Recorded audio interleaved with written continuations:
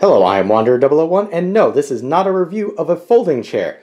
This is what I was using in my home office when I was told that I will be working from home for the foreseeable future. I was woefully unprepared with my home office setup because, well, I never had a home office before. I would normally just sit on a couch and edit videos and do things that way. Now I have a home office, and I'm working from home for my primary job as well. This was not cutting it. So I upgraded to this, which was a hand-me-down chair from a friend, and it was pretty much falling apart on me and was not the most comfortable. Enter the OFM Essential Collection Racing Style Bonded Leather Gaming Chair. I needed a better chair for my home office, and this one fit the bill for all of the things that I was looking for. I will say, starting off, primarily I got this because, well, it was cheap. This is a $100 gaming style racing chair. 2, this was the only chair that I could find that would deliver during the pandemic. So I've been testing this and using it on a daily basis for over a month right now. And I will say, there are a lot of things that I like about this. There are a few things that I'm not too happy with, but let's talk about the chair itself. For starters, coming down here to the seat, you are looking at having a minimum height from floor to the bottom of the seat of 16.5 inches, or at its max height setting of 20.5 inches. So you've got a nice height range there. The seat itself is fairly well cushioned, and you'll notice that it has mesh accents along with this bonded leather. Now, primarily I was looking for something that had this mesh because, well, I have cats, and keeping them out of this room has been a hassle so that they don't claw up this chair. Now, the seat itself is 20.5 inches up front at its widest and tapers down to the back, being 18 inches across there. There is 19 inches of usability in the seat from the furthest point to the front. I will say that while the padding up front has remained fairly plush in the month that I've been using it, back here where I actually kind of lean in and sit because, well, there's a bump up there that we're going to talk about in a minute, but back here where I primarily lean, the padding has kind of diminished. It still doesn't make this uncomfortable to sit in, but it is definitely noticeable. And primarily you're sitting further back as opposed to up here because it is a gaming style racing chair. Because right there, 7 inches up from this portion here is the lumbar bump. Now, you will notice that it kind of sticks out a little more than the rest of the chair there. And this is a non-adjustable lumbar bump. So that's why I'm sitting right there all the way in the back. And if you're not a tall person or shorter, this lumbar bump might not work for you. For me, it's not bad. It sits about where I would expect a lumbar bump to sit for me. The chair itself here is 19.5 inches at its widest point.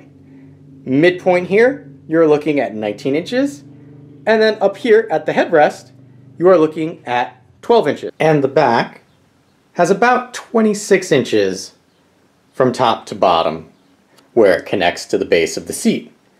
So depending on your height is how this will sit on you. Now, you will see that the lumbar area here is nicely padded, and you do have some nice padding along here. The middle also is somewhat padded, not as squishy as here or here.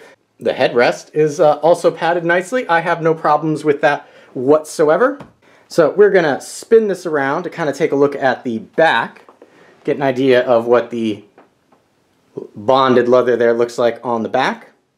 And I will say, for the most part, construction is fairly well, but I have noticed in a couple spots, not as noticeable on the back, except for like here in the corner. It's not great, and I'm gonna say you get what you pay for in this instance, but again, a $100 gaming chair, not terrible. So up here you can kind of see where I've been leaning. It's kind of stretching it a little bit, but that's not bad. Part of the reason I like this style gaming chair is because of these collapsible arms. Now, again, fit and finish, you'll notice left side, there's a gap.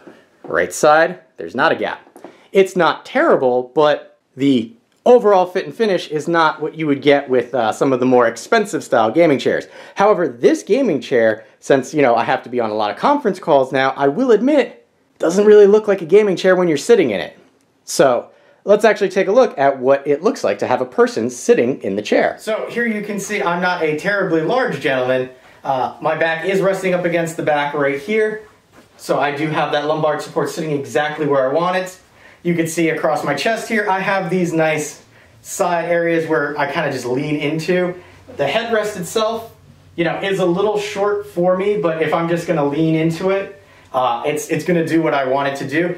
The armrests themselves are pretty good. For me, one of the reasons I wanted collapsible armrests are that when I'm working at a desk, armrests always got in the way for me. Now these are nice large armrests, and I'm happy that they fold up and out of the way, because then I can really get close to either my computer or my actual desk. But the one problem with having the armrests built into the chair itself is you don't get adjustable heights with this. These are always going to be where the armrests are, which are either going to be 26 inches from the floor or 29 inches from the floor, depending on where you have the seat situated. Now, the armrests themselves are very nicely padded, and I'm willing to make that sacrifice of not having adjustable heights, because even with adjustable height armrests, one of the big problems that I have is that even when I adjusted them to their lowest settings, I would still hit them on a table. Now, the maximum weight for this particular chair is 275 pounds.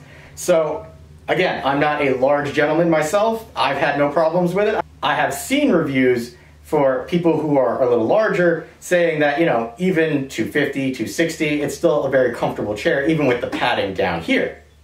So coming in and looking at closer detail of the armrest, you'll notice that you have the mesh up top here, and then your bonded leather along the sides. It is very squishy and very comfortable. Now, the wheels down here, again, this is a fairly thick carpet for having something like this on, but the wheels do move fairly freely, and you do not have to worry. This is a adjustable up, down, and tilt back, so you can raise and lower this, and if you wanted to tilt back, it does not tilt back all the way, so you'll just get a little tilt. Okay, so let's talk about being somebody who's never actually put something like this together. So here we go. This is what you get in the box when you first open it. All of this is put together using an Allen key and a bunch of screws. They pretty much use the same screws for all of this. And I will say it took me probably 40 minutes of putting it together with the included tools. If I had used something better than the Allen key that came with it, I probably could have put it together faster. I will say, what I did not realize is that the arms here are actually what hold the chair together, so to speak. This piece here is built in to the arm itself, and this holds your seat to the back. Now, for installation of the back to the seat, I highly recommend that you have a second person hold this in place, because it is a pain in the butt to do. There are these finishing things. So this had a little cap here. There are finishing caps here, here, and here, and on the other side. I do not have them in place because what I have found, and it's probably my own fault because I'm very rough on chairs in general, I have found generally within a week or a week and a half, I will notice that there's a little give in the back, and that's because those side screws have loosened. So I just keep the finishing caps off of there so that I can get in there with the Allen key and tighten them up, you know, once a week, once every other week. It's not terrible. So, I mean, if you're looking for a racing style office chair to up your game, or just need an office chair, and this is all you can find for the price of $100, depending on where you get it, you can't really go wrong. Like, I've been using it for over a month now, and I can say it is much better than the folding chair, and it is better than that other chair I had. So if you were in the market for a new chair, I would recommend checking out the OFM Essential Gaming Style Chair. I have been Wanderer001. If you have any questions or comments, please feel free to leave them in the area below. And as always, thanks for watching.